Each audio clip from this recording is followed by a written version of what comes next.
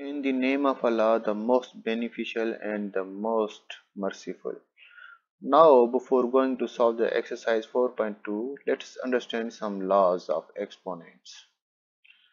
One of them law is a product law, and in a product law, one condition is that when bases are same but exponents are different, then product law will be. Suppose a is a base and m is exponent of its multiple with same base a with a different exponent n, and in answer base will be the same but exponents will be added, means m plus n, where a is a rational number and m and n are natural number. To understand this, let us look on the following example. Let 2 to the power of 3 multiplied with 2 to the power of 2. We all know that 2 to the power of 3 means 2 will be multiplied itself 3 times, and 2 to the power of 2 means 2 will be multiplied itself 2 times. Now remove bracket and write all together. Now 2 multiplied 5 times means 2 to the power 5 times. Now come to the point 2 exponents 3 and 2 exponent 2. Now if we just add the exponents of 2, the answer will be the same. Now remember this point, if bases are same, then their exponent will be added, where a is a rational number and m and n are natural number. The other product law says that when bases are different but exponents are same, then product law is, suppose a is a base and n its exponents is multiplied with other base b and its exponent m.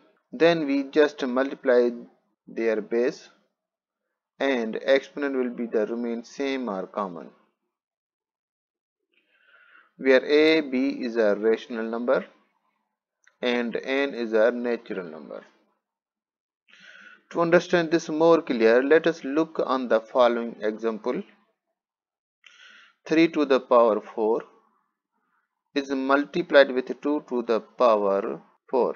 We all know that 3 to the power 4 means 3 will be multiplied 4 times, and it is multiplied with 2 also, and 2 to the power 4 means 2 will be multiplied 4 times.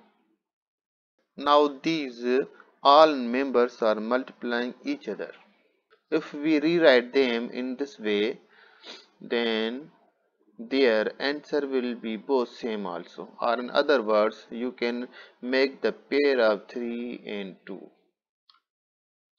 Now by multiplying 3 and 2 we will get 6. This means 6 is multiplying 4 times. Now it means that when exponents are the same and bases are different, then we will just multiply its base and exponents will remain same if they are same, like this. Now this example proves this condition, where a b is a rational number and n is a natural number. Now let us start exercise 4.2. Question number 1 says that simplify using product law. Problem number 1, 5 upon 7 whole square into 5 upon 7 that power 4. So here you note that base value 5 upon 7 is same. We will just add their power value only, means 2 plus 4. because product law says that when base of any two values is same, then we will add their power value and the base will be remain common. Now simplify it and get answer.